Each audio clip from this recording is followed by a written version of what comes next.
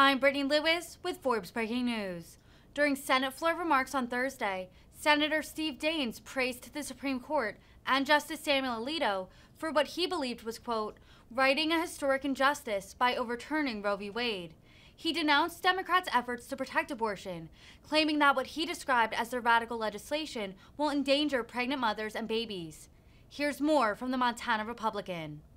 Mr. President, recently the Supreme Court righted a historic injustice, and it was clearly written in the opinion by Justice Alito. It said this is to return the power to the people, return the power to the people's elected representatives instead of 9 men back in 1973 in black robes to decide this very important issue. He said the people should decide the right parameters to protect moms and their babies from the violence of abortion. And rather than use this opportunity to protect life, very soon the Senate Democrats will try to pass a very extreme abortion bill. Remember how extreme our colleagues have become on the other side of the aisle on the issue of abortion.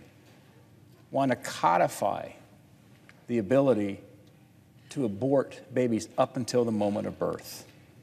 In fact, we've seen my colleagues across the aisle reject trying to protect babies that were born alive as a result of an abortion. It's chilling. This bill that's going to be presented does nothing to help pregnant moms in crisis or their unborn babies. This bill, as we've been looking at it, which has been hastily put together in the last 48 hours, this bill would give fly-in abortionists free rein to commit abortions on demand up to the moment of birth, and even, it seems, perform them within a state with strong pro-life laws. This bill also protects the greed, frankly, of woke corporations who see that's cheaper to pay for an abortion and abortion tourism than maternity leave for their employees. We must reject this radical legislation that will endanger pregnant mothers and endanger their babies. I yield the floor.